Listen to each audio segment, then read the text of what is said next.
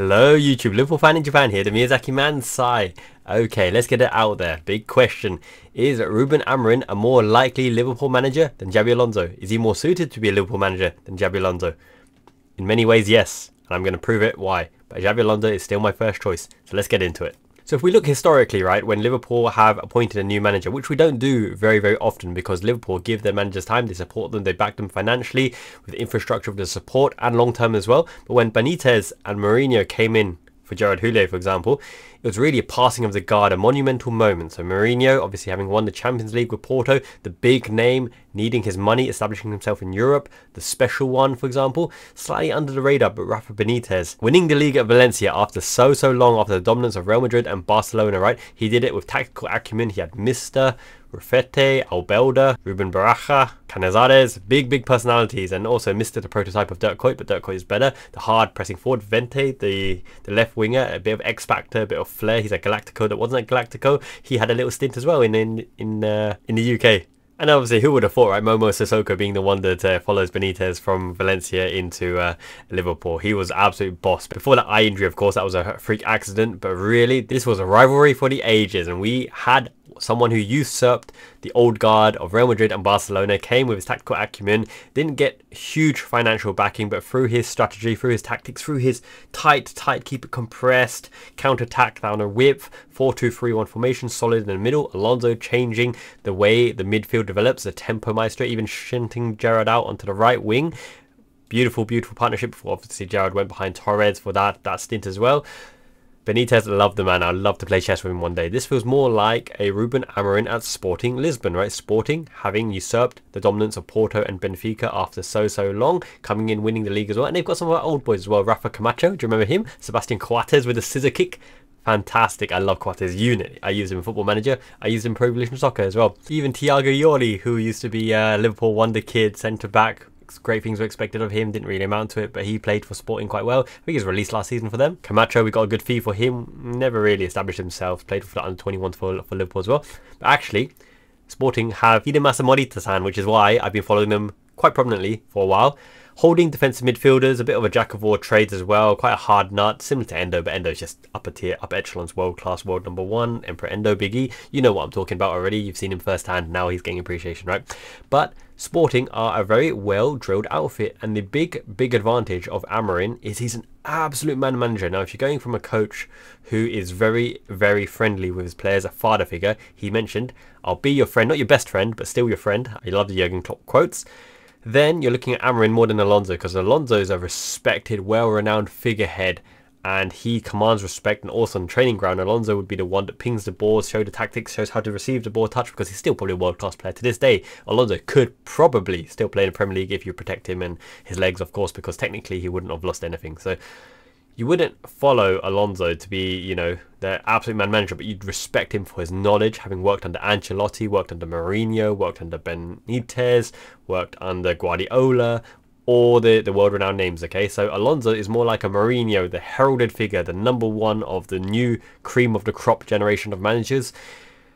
And he's coveted by Bayern Munich, which was mainly reported by Pletterberg, which is a Bayern Munich correspondent, German analyst, Sky Sports. I wouldn't put too much faith in that because Bayern Munich have an agenda destabling Leverkusen. They're not going to blow that 10-point gap, and obviously trying to destabilise the position of Alonso in managerial seat of Leverkusen to get him over to Bayern Munich, and putting all the feelers out towards Liverpool and Bayern Munich are chasing him already, and Real Madrid chasing him, which is absolute BS because Ancelotti just renewed his contract, right? And he's very good at handling egos. But yeah, Bayern Munich could be a sidestep, but Leverkusen to Bayern Munich, they wouldn't let him go easily to a rival. Would he really do that to Leverkusen? In my mind, he'd be more likely to stay at Leverkusen than move to Bayern Munich. But if he stays at Leverkusen, this could be opening the door to Real Madrid, because the biggest problem that I see with Xabi Alonso is if he's successful in his first 3 to 5 years at Liverpool, and it probably will be a 3 to 5 year stint, I can see him hanging up and going to Real Madrid. Achieved everything he could do at Liverpool, kept us on that perch, won us a Champions League, won us a Premier League, got us in a position for handover for the next manager. And would you really want that? I know it's a long time in the making, and we would have had success as well, but do we want someone to build a dynasty the Liverpool way, someone who sits in a hot seat for 6 to 8 to 10 years, which would be fantastic because it means that they've been really, really successful at the club. They infatuated with Liverpool culture, the city, the fans, the Hillsborough event, the memorials, Kenny Dalglish, Ian Rush, all the legends of the past really infatuate themselves in that environment, which is why they never want to leave without a new challenge, without an association. Because with Alonso, I feel as though if he's successful, he will definitely move to Real Madrid sometime in the future. It would be Liverpool to Real Madrid. It wouldn't be Liverpool to Bayern Munich. I don't see that. I see Liverpool to Real Madrid, because Real Madrid, unfortunately, is somewhere that a lot of these coaches, especially Spanish coaches, want to see themselves tested against Barcelona, against the might of the world, having a Ballon d'Or winner, managing all those egos and personalities, wearing that Los Galacticos shirt, whatever, right? Doesn't mean much to me, but to someone like Alonso, Basque country, a Spaniard, it would mean something, because obviously he represented Real Madrid for a long, long time, having gone there from Liverpool, for example. And he is the type, right, similar to how he has managed under Pep Guardiola, Ancelotti, Benitez, Mourinho. He'd want to experience coaching in different environments. He's done the Bundesliga already. He's done the youth leagues in Spain already. He's going to be doing the Premier League if he goes to Liverpool, and then he'll want to be doing the La Liga. One day, when he's much, much older, I think he'd be very, very old, kind of Mourinho age, he will definitely go to Serie A, because I see Alonso as a type that wants to test himself in different cultures, learn the language, get familiar with the game, because he's got that tactical mindset, and you really want to see what it works in every different situation with different groups of players and reinvent yourself again and again. He will be very successful. He'll be at upper echelons, I'm sure of it, because look at what Bayer Leverkusen doing. Fantastic. And some of the methodologies he's using and transitions is out of this world. But back to Amorim, which is the topic of this video. Amorim, I think, is a better man-manager. He's been in the managerial hot seat for longer. He's upset the duopoly of Porto and Benfica. He plays in a very, very set way. Now, sometimes it's conservative, but it's very, very effective. It's a three at the back no matter what. And these three at the back open up to make space to draw the opposition in, similar to what Alonso does, and progress the ball. But what Amorim has that Alonso doesn't have with this back three is he loves the back three to step into the midfield, and I mean really step into the midfield. Think of your Joel Matip, who's a prototype. So if Amorim actually came to Liverpool, I could see Joel Matip renewing if he overcomes that injury and proves himself, because he could be a good third, fourth choice player for this back three who can really transition out of defence. Jero Quance has shown that he's got some techers and he can transition out as well. Even Van Dijk this season has been taking responsibility and stepping out, even though he prefers long ping balls. So the three at the back really start the play and set the tone for the play. Now what happens then with your tempo maestros in the middle, your McAllisters, your Endos? Well, that's even better, right? Because McAllister and Endo can drop into their back line to make a 5 and even allow the centre-backs to push forward. But why would you want that? Because obviously Endo and McAllister can do that as well. So what you're going to have is potentially 4 out of the back 5, which is 3 centre-backs and 2 defensive midfielders, having the ability to push into the gaps when the gaps present themselves. So what does that need for the midfield? It means the midfield in front of them really have to transition and move laterally to make the spaces for the centre-backs and defensive midfielders to push through the ranks to press the opposition. Now Amorim, like Alonso, like Klopp, loves to pressure the opposition in the opposition half. Now Morita, as I mentioned, is very, very good at pressing high and then dropping back into that fulcrum, into the anchorman position. But João Paulinho, when he's at Sporting, did that amazingly well as well. And so did Ugarte. You mentioned all of these defensive midfielders, holding midfield players. They actually form the basis for how Amorim builds his attack, constructs his structure of the team, and probes and looks for those gaps as well. And then you need a clinical striker up top, right? You need a Gyökeres or someone to really step it up and make things happen. And Gyökeres and Darwin Núñez, wow, both of them cause an absolute nightmare for the opposition, because it's just impossible to cover them and everything they can possibly do. Gyökeres has really, really developed and reached quite high in his potential stakes from the start of career, because he didn't seem that early days, but now he looks an absolute beast. One big lure of Ruben Amorim as well is if I think the Liverpool job was offered to Ruben Amorim, I think he'd accept just like that. Offered to Alonso. Now Alonso wants to manage Liverpool one day. He thought that Gerrard would get there first, because obviously Gerrard was in our coaching setup already, but Gerrard has gone a different pathway. Ka-ching, ka-ching. He's doing well. Thank you, Gerrard. Good performance on the weekend. Fernando Torres, El Nino, what a combination. That picture with bulky hench Hulk Torres with Gerrard behind him in the shadows, that was a fantastic picture. I really appreciate that. And Sven, hope you had a good day as well, my man. Sven, Liverpool fan in Japan, recognises all Liverpool fans unite together because for a great cause. I hope you had a fantastic day. Dreams come true. I wish everyone's dreams come true, man. Really, really do. Ruben Amorim had to sell top players every single season. He had to refund his rebuild because Sporting are not at the upper echelons of European football. Obviously they're competing quite well, but they had to sell João Paulinho to Fulham, and he's a man mountain as well, and he covers the 2 men in midfield. He's like an N'Golo Kante. He's everywhere, demolishes stuff, and he can play a bit. He's got a bit of balls around him as well. Nuno Mendes, quality player as well. PSG snapped him up. He was really on the radar of the big clubs, Man United, Man City, Chelsea, for example. I don't think Liverpool were linked with him too much. They've still got some decent centre-backs, Diomande and Goncalo Inacio, who is always linked to Liverpool as well. So they've got those centre-backs holding them tight together, and as I mentioned, Gyökeres Koresh as well. But they've really had to sell these players. Like Matheus Nunes going to Wolves, on to Man City. We were linked with him for a while as well. Apparently we had a release clause that we just didn't trigger because we didn't fancy taking him, and he's taking his time to really adjust to the City style of play as well. Chomiti's gone to Everton. I don't think he scored a goal yet, but still, you know, a relatively decent player for Sporting as well. And Pedro Porro at Spurs, the old wing back for them, doing well, flying high as well, doing pretty good in Premier League, up and down for them as well. But yeah, he's a decent player to their squad as well. So Sporting have had to renew their team for quite a while, whereas Liverpool are quite well established, and we've got those youngsters coming through and they can really be coached and brought to the fore by Amorim, because Amorim is passionate on the man manager. He's the one that will G up the crowd, wave his fist in the air, maybe give the referee a bit of bantering as well. And I know Alonso's a winner and Alonso's passionate, but he's kind of cool-headed and calm, and his demeanour is slightly different. Amorim's a bit more fiery, I'd say, and types of players reflecting in their coaching role as well. Now here I've set up how Ruben Amorim Sporting like to play. Morita and Hjulmand holding the midfield, Gyökeres Koresh up top causing havoc. But one thing that's very interesting in this kind of formation, slightly different than Xabi Alonso's variant, but a lot of these have similar qualities as well. They like to press high, they like to congest the area. He is a passing team as well as Xabi Alonso's Leverkusen, but he isn't afraid to go more direct with pace and hitting those channels out wide as well. But what's very interesting is Goncalves and Edwards actually invert into a box. They go into this kind of box formation, which seems very familiar to what Liverpool end up with, right? Obviously, they have their flying wing backs going up and joining attack as well. But Goncalves and Edwards overload the midfield with these players and congest the area, and really is tight.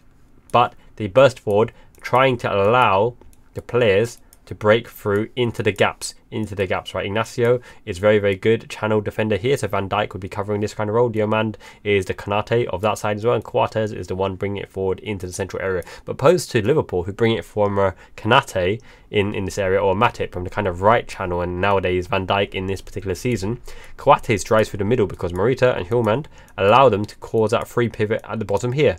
Now, why I think that Amorim might be very well suited to be a Liverpool manager with the current setup and current talent is because with the youngsters, with the young heads, with the defensive midfield players, we have an abundance of players that could do that role very interestingly, right? So you're looking at Endo and McAllister being here as well, but there's actually other players who suit this kind of play style very good. So Emperor Endo, the Big E, and McAllister forming the base is obviously terrifying for the opposition, because we will control the midfield, we'll dominate the midfield, we've got bite, we've got snap, we've got ability to cut through the lines as well. But players that could really play in this position and allow McAllister to go higher is the new tank Hulk version of Bajcetic, right? Bajcetic could be fantastic here, because Bajcetic started as a centre-back who can invert into cover to allow that midfield to progress and drive forward as well, if we really went for a roaming, driving, defensive player who can join into the midfield in that regard. And who better than our emergency number 6, Joe Gomez, who's inverted from right back into that defensive midfield double pivot, but from centre back as well, being very well accustomed to receiving the ball, playing the ball, a little bit of a metronome at the back as well. So if you imitate this kind of standing with the Liverpool lineup, and I think Amorim is more set in his ways around formation and what he's trying to achieve than Alonso, who'd probably rejig it to Klopp's 4-3-3 into a box, into an inverted formation, because Alonso, I think, is more flexible than Amorim. Amorim is probably more wedded to his style, which isn't a bad thing. It's a new style of play. Sometimes it's a little bit conservative, but ultimately he's trying to win the ball back as quickly as possible, press opposition high up, and go at them, really go at them. So if you're looking at this kind of formation here, you'd probably look at these three, with Jarell Quansah being easily able to fill this spot here. So it's the Gomez or Quansah who can step into the bottom and distribute play, a bit of techers, a bit of skill, comfortable on the ball, which means the Gomez can actually rotate on either side of this free quite well as well, because Gomez is a good channel defender. He's played more at fullback than at centre back this season. And another name that could really go in here is Tyler Morton. Now keep an eye on this kid. He's doing really good things on his loan out. Him and Fabio Carvalho ripping it up. He's getting a lot of man of the matches. His ball playing skills, his techers, his calmness, his distribution. He's higher than McConnell in the pecking order right now, but obviously he's on loan starting every week. But I think he's like 2 years older, so McConnell does have some time, but he's got a lot more legs around him than McConnell, who is a bit, his agility is questionable, but he has got composure and techers as well. He's still young. So if you look in that kind of regard, then who starts here? I think Trent is more of a Ruben Amorim player than he is a Alonso player, because Alonso wants a pseudo winger type, which is more of a Connor Bradley, who will fly down here and play his best stuff in and around the area and really cause damage, whereas Trent is more of a multifaceted player who will work his way into those positions to long shot, distribute, to overlap, to do a bit of everything, whereas Connor Bradley is just charge, gung-ho Robertson up and down, right? So it'd be very, very interesting, but I think there's a lot of food for thought here, because we actually have a lot of the personnel that I believe could play in a Ruben Amorim system. So you're looking at a Szoboszlai and a McAllister kind of player. Obviously Bajcetic I think is ahead of his development as well, if he comes and shows the form that he had prior to his growth spurts. Obviously Darwin Núñez is not playing here, but on the left hand side you've got your Tsimikas or Robertson. You'd imagine it'd be Robertson for balance, offering a width, but more of a kind of tucking in player. So he'd manage the width here. You'd be looking at a kind of coverage, something like this, because Bajcetic did play emergency right back in his one appearance this season, which means Trent actually goes into this channel here. Szoboszlai causes havoc in and around that area, and you could be looking at this kind of shape, because what you allow Trent to do is have a kind of free roll in front of the opposition, him and McAllister ball playing out, because then you have Trent and Szoboszlai as the kind of long shooters from any direction, and introduces two long range shooters into the mix and the ability to get the ball into them and win the ball back as high up as possible to put pressure on opposition. And obviously Núñez is your main man, your attacking threat,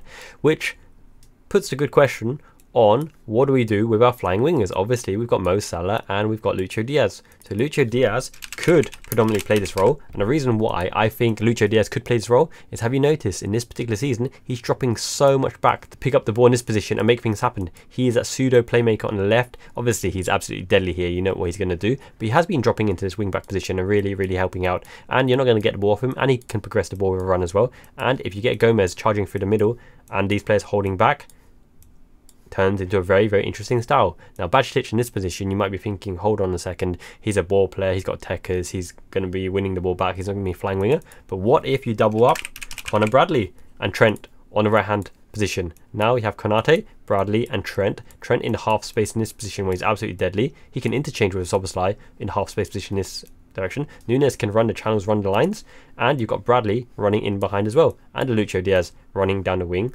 But Szoboszlai can interchange and Lucho Diaz can come into this half space as well. So there's a lot of tactical flexibility in this regard, but a lot of emphasis is on Núñez being clinical and taking his chances, because unless you get the ball to your long range shooters who dominate the outside opposition area, because they will have to cover the line here and cover the line here for those long shots, and Bradley and Szoboszlai pulling it back to a Lucho Diaz, to a Trent on the outside, backed up by Endo and McAllister being the intelligent shadows as well. It does look offensively oppressive to the opposition, but what about Mo Salah? Now, I don't think Mo Salah has the legs and really wants to be playing that wing-back position a la Lucho Diaz, who has the ability to, because he's only like 27 or something. So, in the world where you play Mo Salah, could he be the pseudo number 10 in the system, dropping back into the top of diamond, which he does for Egypt? So let's reset. So if we go in the world that Salah plays, I would probably expect Salah to occupy that position there and be less likely to form the box and more likely to stay in that half position, which means you need an overlapping Connor Bradley. And it's fantastic to say that Connor Bradley can just get in the team ahead of Trent and, you know, be our starting kind of right wing back, because he's really good. He's just so good. But you don't expect McAllister and Endo to hold, and this opportunity here gives players like Fabio Carvalho, Ryan Gravenberch a chance in the number 10 position or the transitional position to really make things effective. Because sure, we have a long range shooter, we have Mo Salah here, we can have another holder in Tyler Morton or Bajcetic, allowing McAllister to go into that line as well, but there's a lot of positions for each role, because Gakpo is definitely more suited to this kind of position, I believe, than straight up top. Gakpo in this position could do a bit of damage, and I know that he's got a lot of hate and a lot of flack recently, but we need to make sure we use his attributes in the right position as well. Lucho Diaz is really good in that position because he can transition here and he can transition to that position as well with this guy overlapping. Or Robertson for games where you need to defend the flank and want someone around the outside as well. And there's just so much tactical variation that you can employ here.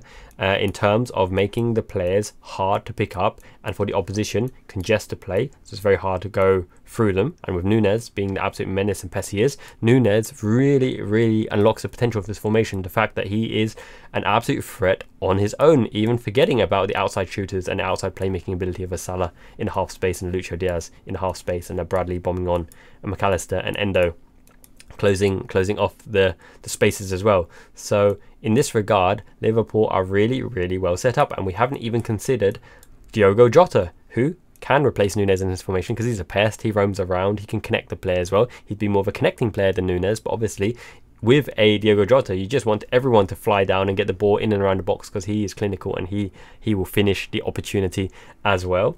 And it lends itself nicely because these three centre-backs are interchangeable with a Joel Matip and a Joao Alcántara. So if you don't want to be spending your funds on a Giancarlo Ignacio for this position, because he wouldn't be starting anywhere, I don't think Ignacio gets into this formation unless you put Van Dijk in the centre and Ignacio on the left, backing that Ignacio is better than Gomez or Quansah, but that's questionable as well. He is naturally left-footed, but even then, Quansah and Gomez are of the highest calibre, and Matip can fulfil the function as almost fifth choice now behind Joao Quansah, injury pending.